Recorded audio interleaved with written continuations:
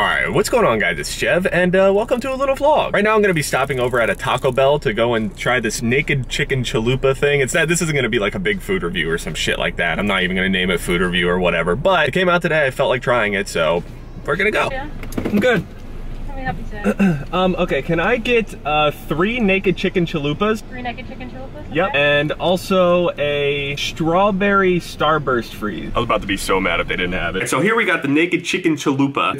It looks really fucking good. Like, I'm actually really excited to try this. It smells good. I heated up a little bit to take it back and forth, but I accidentally ordered 3 of them. I don't know why I ordered 3 of them. I think I was like looking at the menu, and then I looked at the number 3, and then I said 3 naked chalupa. I don't know. I got 3 of them, so probably ain't gonna eat all of them though. But anyway, yeah, naked chicken chalupa. Let's try it. It's pretty good. Like I said, it's not gonna be like a food review, but it's pretty good. I figured it was gonna be pretty good. Basically just chicken with like cheese and lettuce, and there's some different sauces on it. It's actually kind of spicy.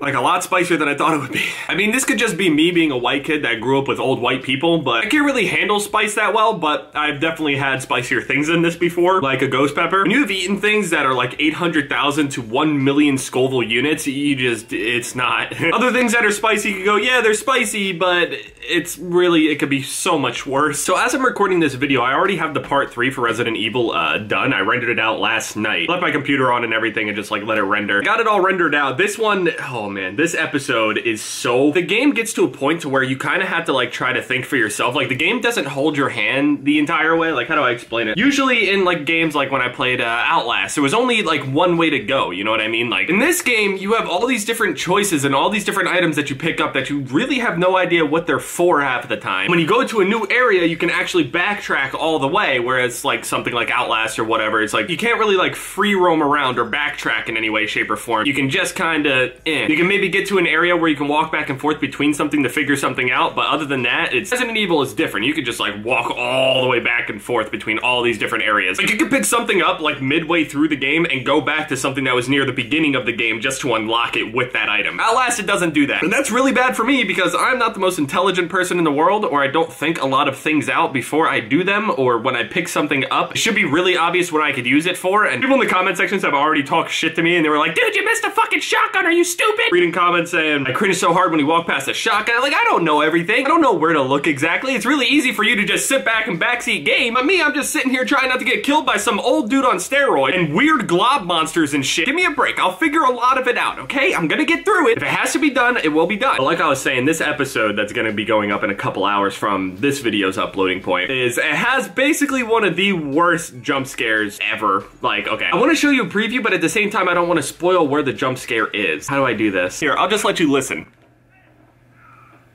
mean, you're the one that broke it, dude.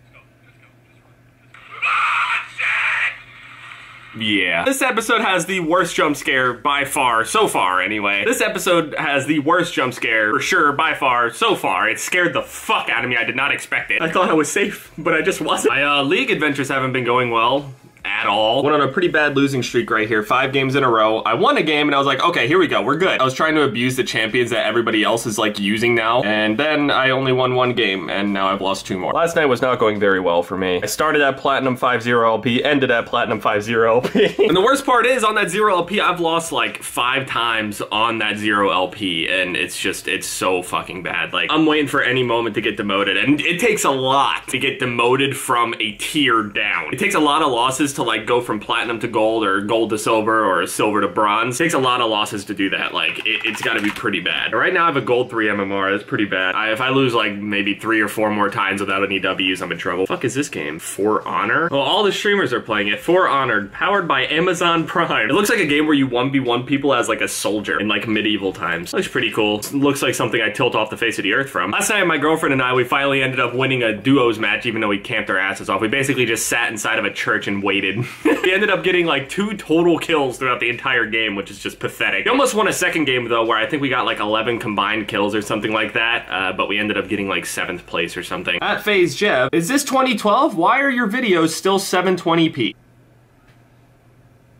I'm blocking you. I mean, yeah, really, I don't have much else to talk about. I'm just, you know, I'm chilling. I started watching other people's playthroughs on Resident Evil up to the points that I got to, and it's actually been like really funny watching other people and see how they're doing things and how they're handling things. It actually kind of makes me feel a little less bad about like the shit that I do, because I promise you, as soon as you see this episode that's coming up, you'll see how lost you can get in this motherfucker. Merc uploaded a video named Booty.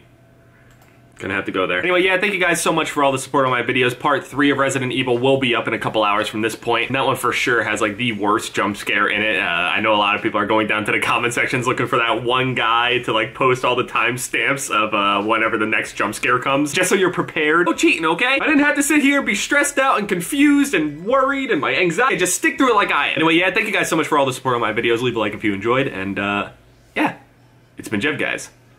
Later.